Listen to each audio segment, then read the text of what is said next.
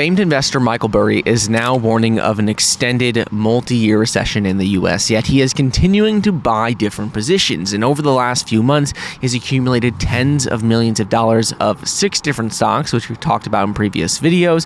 And many people are wondering, well, what's next? Are we going to see an economic slowdown? Are we going to continue to see stock markets fall? Are we going to continue to see the economy drop? And today, I just want to unpack that. So first thing is, let's talk about Michael Burry, because Michael Burry recently warned of an extended multi-year recession in the U.S., but he also came out on Twitter and said that he is no longer short on U.S. markets. So why is he saying there's going to be a multi-year recession, yet he's continuing to buy different positions? And reason for this is because, yes, we are going to see an economic slowdown. It's inevitable. All the data is showing this. The Federal Reserve is no longer printing money like they did during the pandemic. Borrowing rates are significantly higher. Money just isn't as easily accessible as it used to be, and companies are laying off tens of thousands of workers. So the reason why he is buying different positions, even though he's predicting a multi-year recession, is because when things are slow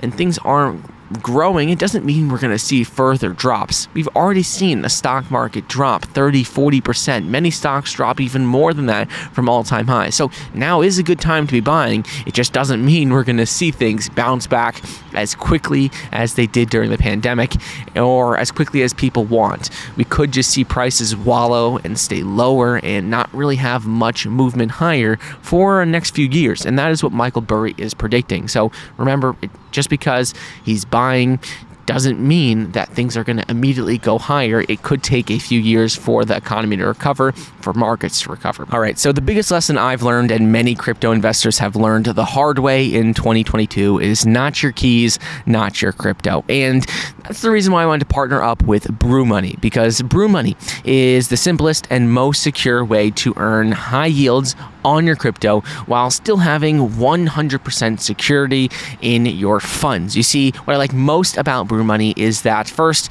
you are in complete control of your crypto, as you have total ownership of your Brew Money wallet. You have the seed phrase, you have the private key. It is 100% yours. It is secure. The second is that you could also easily make a deposit through Apple Pay or through your bank account, which not many crypto platforms allow you to do. The way it works is pretty simple. You simply deposit money into your Brew Money account. They convert it into crypto like USDC. You select from a range of different DeFi protocols, and you're able to start earning higher yields and passive income on your holdings. Brew Money works with vetted blue chip protocols like Matic, Aave, Balance, and Stater. So you simply select DeFi protocol, specify the amount, and you start earning yield on your positions. Brew Money is currently offering a limited time bonus where you get $25 on a first time deposit of $200 or more.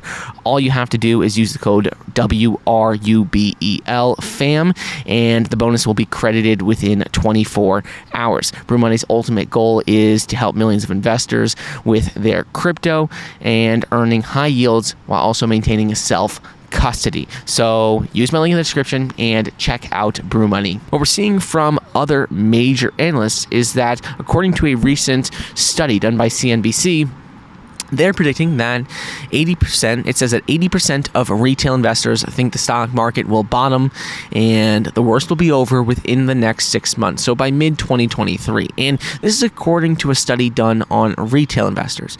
Retail investors have seen the massive losses over 2022, not only in crypto space, but in the stock market. If people bought houses, they've seen losses all across the board. So when in this study, this shows that there's so much fear in the market right now, that so many people are expecting the worst is already here.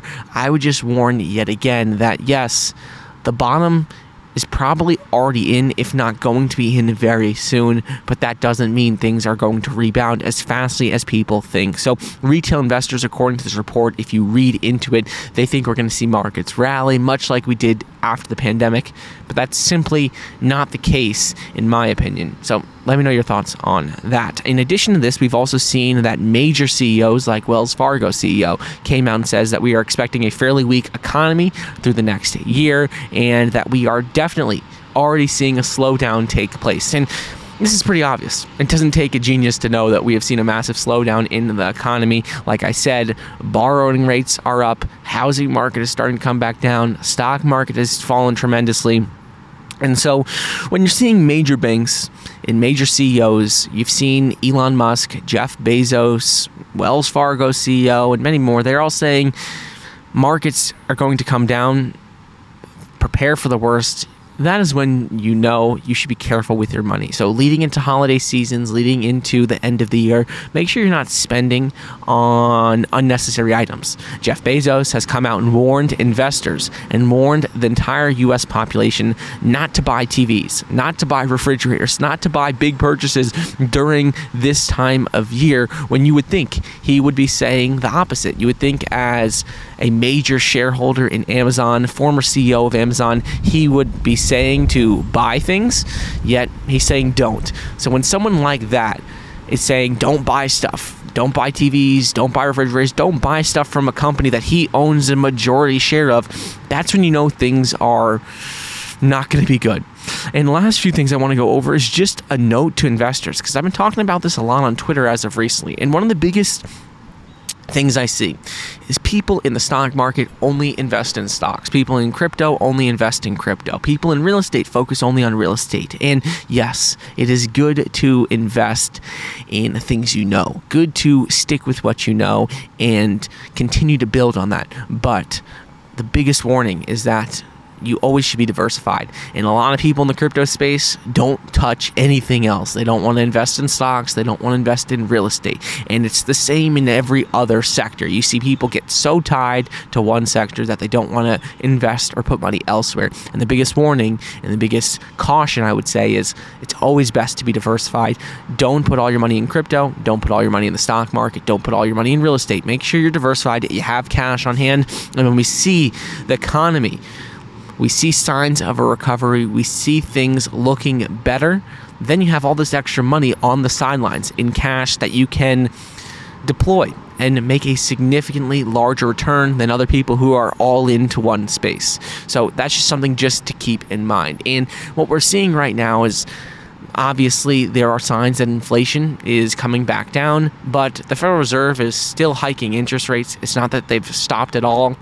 Continue to say that they're going to do at least 50 basis points moving forward, and it's all going to be dependent on data coming out over the coming months to really give us a sure sign. Is the economy recovering? Are we going to avoid a hard landing in the economy, or are we going to see a softer landing?